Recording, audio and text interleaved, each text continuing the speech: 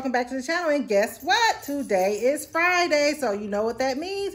That means it's time for your Friday's 5-minute financial tip. I got 5 minutes. Let's go ahead and get started. So have you ever had a situation where, I used to do this a lot when I was younger, or when I first moved out of my mom's house, first started out being an adult or what have you. I used to get paid and know, okay, I have bills to pay. So then I said, okay, well, I know I need to pay the electric bill. I know I need to pay the water bill. I know I need to pay this bill. And you just start paying bills, Then next thing you know, you think you're done. So now you go and start splurging, buying shoes, getting your hair done, get your nails done, all that type of stuff. Then you get that late notice in the mail. You forgot to pay your cable bill or what have you. And now you're out of money. So what happens is, in situations like that, I would be like, okay, well, then I go looking for my bills and realize, you know what? The cable, I got paid on the 1st. The cable bill was due on the 3rd, but I paid the electric bill, which wasn't due to the 22nd. So really, I should have paid the cable bill first versus the electric bill. What do? My tip for you is very, very simple. Keep it simple. Write it down.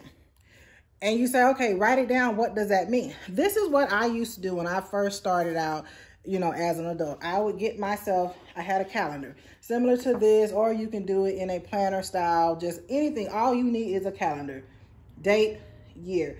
Write out all the dates. And what I would do, I'm visual, so I like color coding things. So I would always, whenever I got paid, this is just an example, these are not my real expenses, but when I would get paid, on whatever days I got paid, I would write those days in green. Green symbolizes money.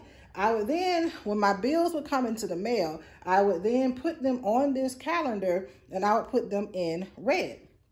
So now what happens is I see, okay, I get paid on the 1st, the rent is due, the car note's due, I need to put out some money for groceries, I need to save some money to put gas in the car for the next 2 weeks, my water bill is due on the 5th, and my gas bill is due on the 11th. So anything that is due before I get paid again on the 15th, those are the bills that you need to go ahead and pay with that check on the 1st.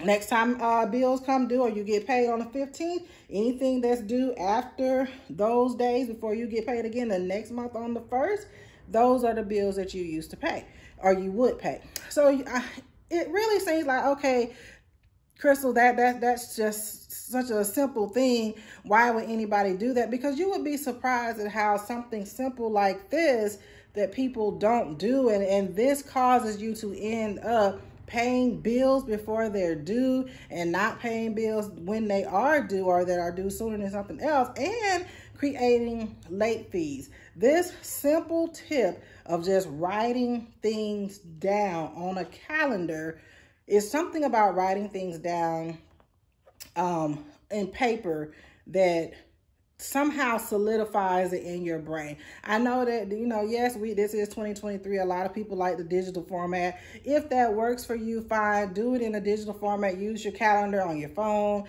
They have planner apps or whatever you want to use, but just write it down some kind of way. So therefore you keep organization. Organization is one of the keys to making sure you pay bills on time, making sure you get out of debt. So that is my 5-minute financial tip for you all today.